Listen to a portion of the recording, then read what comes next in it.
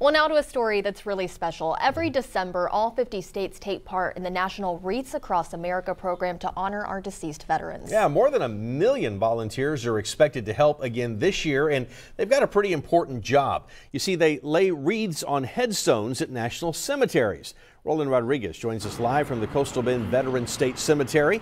And Roland, I imagine after seeing this, a lot of folks are going to want to step up and help once again this year.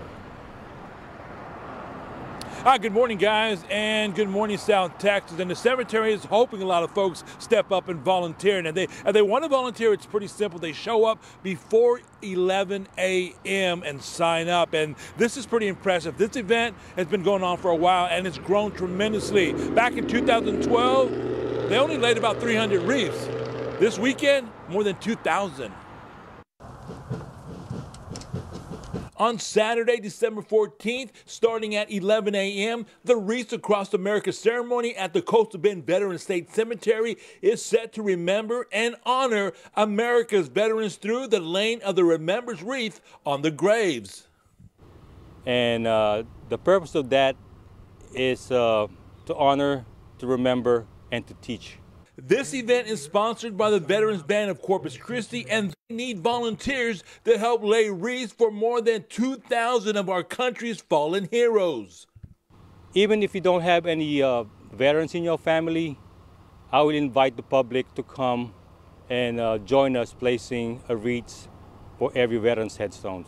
If attending, guests are asked to arrive early as parking within the cemetery is very limited.